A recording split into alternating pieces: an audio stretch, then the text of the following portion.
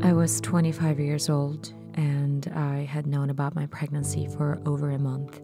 My cramps didn't start until I took the second set of pills. It was my first time being pregnant, but I knew I was having contractions. I lay down in bed as soon as I felt the first one coming on. I was wearing nothing but a big t-shirt and a diaper pad. Intense pain, then it would go away, then more pain, each wave of cramping a little worse than the one before. I hurt so bad I had to hold myself all balled up, and I just yelled at my boyfriend, "Turn on the bath, I need to get in there." I felt a flood of liquid in my underwear, and I stepped in the bath with my clothes still on.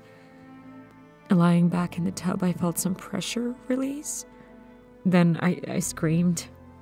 The fetus was floating in the water.